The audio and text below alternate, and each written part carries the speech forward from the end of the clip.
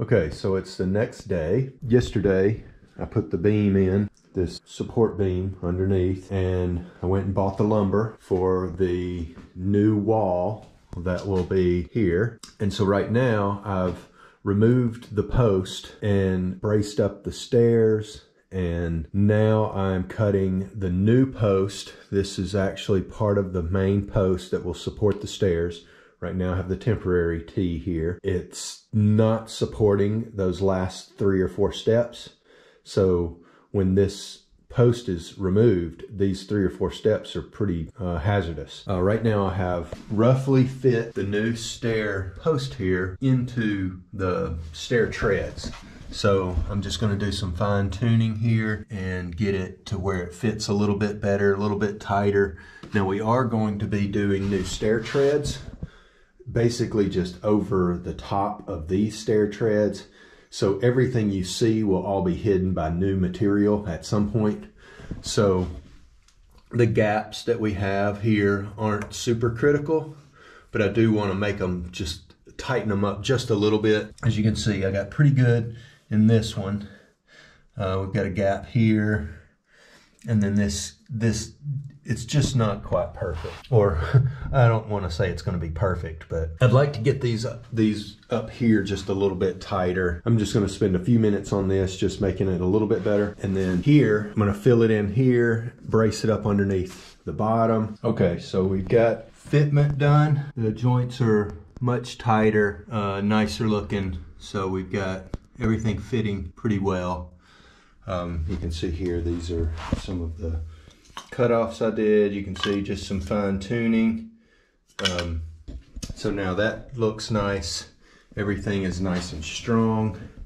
We've got good fitment on every step, has support now. And we are sitting a little bit on the beam and a little bit on the old floor, which is going to give us much more stability to everything. Just makes me feel better. So we're going to be doing some inner sheet work in here with plywood to give us a new look to the stairwell here. This is nice and fit. So now I'm going to start working on the lower structure here that will come up and meet this curve here. Okay, I've got this piece cut now. I decided to cut the bottom, the stair stringer off, just give me a nice flat surface. Cut the filler piece out and done the arch. I also notched out for a locating pin. I notched out a little bit for that stair, and I had to notch out a little bit for this stair. So that gives us a little bit of support. Now we're rigid on the bottom here. It's pretty sturdy, not going anywhere. I'm just going to leave that entire piece in there. My overall thickness is only going to be about 10 centimeters, and this is 4.5 centimeters. I'm going to go ahead and cut this board.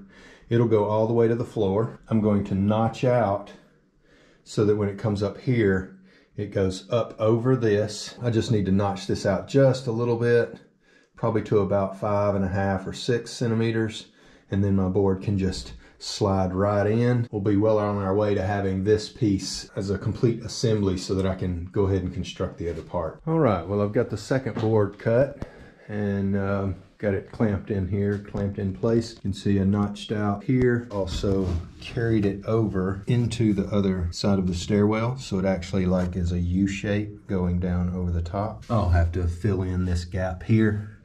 I just felt like that was just too much trouble to try to cut out of one piece. And so I can just backfill that with a little bit of lumber. No big deal on that. Ultimately, there'll be plywood coming into this piece to create the new wall here. So now the next order of business is to the beam that goes across, that cut to length. It's going to be like a U-shaped beam. Right now I'm going to start working on the beam that goes across the top. Yesterday evening I cut parts for the beam and assembled these two parts, and you can see here this angle that I've got cut. That will sit on top of the stair stringer. Piece that extends on out will go from here over to the wall. Then I have my second piece here that will complete the beam and be what you see on this surface here. The vertical piece here that has the angle will wedge up into the corner there. We'll bolt to the cleats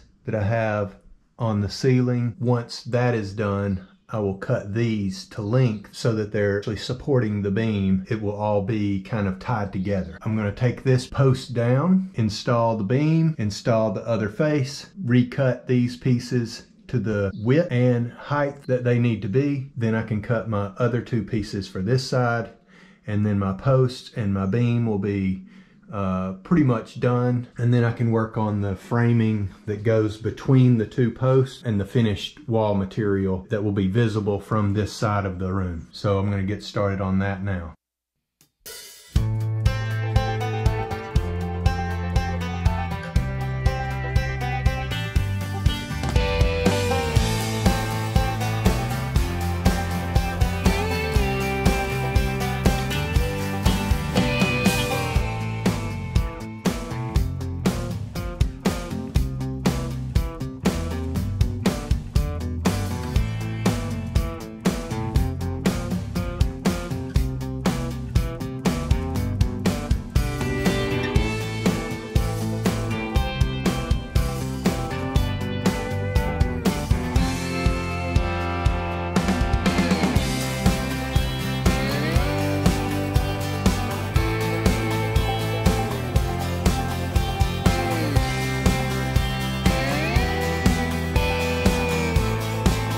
Okay, so I have the beam installed and I have the first section of post installed, and it fits very tight. I had to basically hammer it into place, which is exactly what I wanted to happen. The next one doesn't need to be as tight, but I'm hoping it will be pretty close, but it goes in a little differently. So I'm about to install that one, and we'll see how everything lines up. But so far, so good. Everything looks really, really good.